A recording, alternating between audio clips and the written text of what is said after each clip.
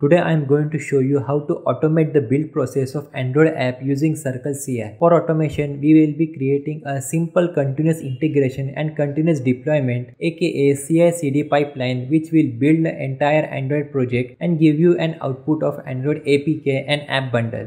We will be using CircleCI for creating CICD pipeline, GitHub repository for storage of source code, and Android Studio IDE. This will be a simple step-by-step guide, easy to follow for anyone. So let's get started. For this video, I will be using my own Android open source app project TextMaster. This app is also available on Play Store if you are interested in AI-based text recognition. Source code is available on GitHub, link is in the description. Now git clone the entire repository from GitHub and open it in Android Studio. Now we have our Android project ready to build. As you know, we are using CircleCI. We have to add a configuration file in root directory of project. Create a folder and name it .circleci. Under this folder, create a configuration file named Config.yml. This is YAML file, so you have to use YAML language to write the code in it. Open that file. This file is essential for CircleCI because in this file, we will write all the commands to execute the build process in proper sequence. Now we will add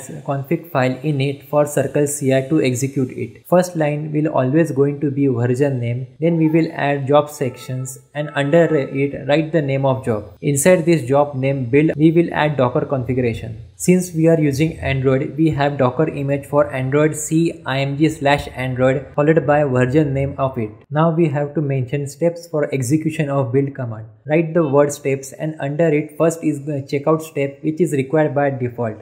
First we have to execute project setup file. This will be a shell script file and for it we will add a run command. We will write the code in this file in later part of video. First we will change the file permission to executable and then second is to execute and run the project_setup.sh file. Next step is to start Android Gradle build process. For this, just write the Gradle command followed by task clean, assemble and bundle. And don't forget to change permission of Gradle file before starting build process. This will run Android Gradle build in our project. Once the Gradle build is completed, you will have to get Android APK and app bundle file out of CircleCI machine as an artifact. CircleCI has this feature to pull out files and folders from machine after build is finished. In this way, we will get the finished output which is Android APK and app bundle file. It is very simple. Just write store_artifacts and mention the path of file or folder. In this way, we will pull out the APK and bundle folder after build is completed. Now our configuration file is ready for CircleCI. First it will run a shell script file for the project setup. Then we will run Android Gradle build. And finally, when build process is completed, we will pull out the Android APK and app bundle file which are stored in output folder. Now we will sync these changes with our Git repository. Once you have all the changes saved to Git repository, next step is to create a CircleCI account. Open the dashboard. After signing in, go to project option, find your repository in the list and click on the setup project button. If you have saved config.yml file in .circleci folder, then it will automatically recognize the file.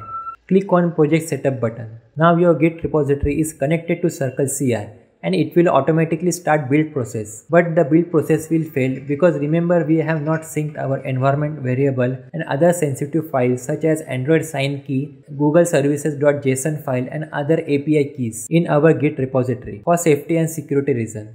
But we need those files to build Android app. So what we are going to do is we will dynamically create those files in our CircleCI machine during the build process. And this is exactly what we are going to do next. Next step is to create base 64 string of all sensitive files in the project so that we can use them as environment variable and generate those files during build process. First you have to locate all the sensitive files like .env file, Google services.json, Google credential.json file and Android sign key, etc. and convert them into base 64 string. You can use any tool to convert this file into base 64 string. Just make sure there is no space or gap in between words. It should be in one single line. For this video, I have copied all sensitive files from project folder into a separate folder and convert this file into base64 string, which is saved in plain text file. Now open the CircleCI dashboard, go to environment variable section under project settings. One by one, add all the base64 string along with the name of environment variable so that we can access them during build process. Now we have successfully set up our environment variable in CircleCI project. Next step is to write the shell script code in project_setup.sh file. Remember this file which we have mentioned in Config.yml to execute before starting Android build process. Open the file. If you are familiar with Linux terminal command, then this should be easy for you.